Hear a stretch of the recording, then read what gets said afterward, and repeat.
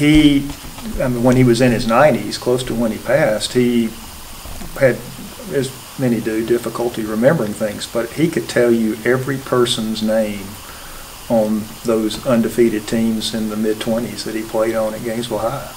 He loved Gainesville High School. It was everything to him.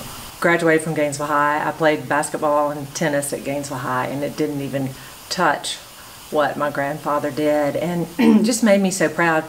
Just such a deep pride that Trey and I have for what he accomplished, and just the man that he was, because you're right, I did look up to him and worked with him at Paris Dunlap Hardware.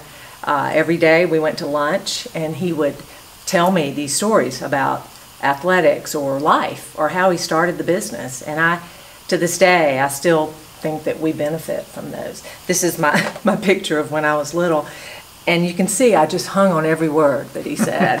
Yeah, he was pretty self-made. I think his real foundation was here in Gainesville and this community, and coming up through high school. And I agree with you, he was very, very much a team-oriented person, and that carried over even when he went to the University of Georgia and played quarterback.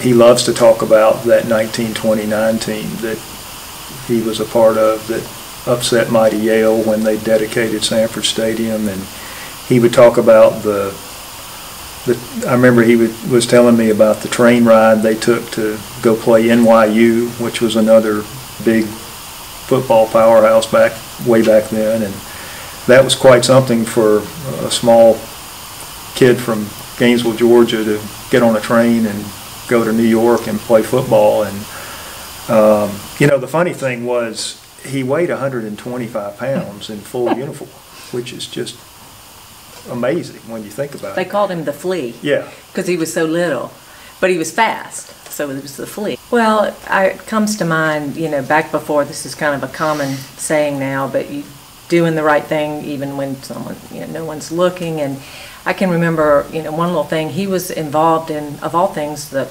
Girl Scouts. Mm-hmm. And when he would be ready for a new car, was going to purchase a new car, he always donated his old car to the Girl Scouts. We've been always batted around the 16-letter man, and known that and knew what a phenomenal athlete he was. But you know, until you framed it that way, that in all of Gainesville, you know, I think it just hadn't resonated.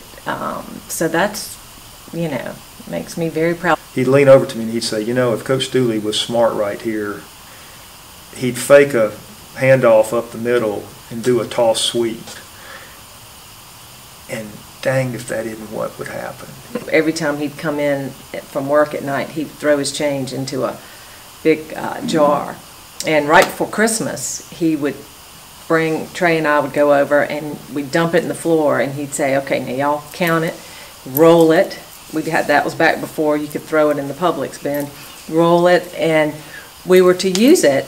But it had to be divided evenly. Evenly.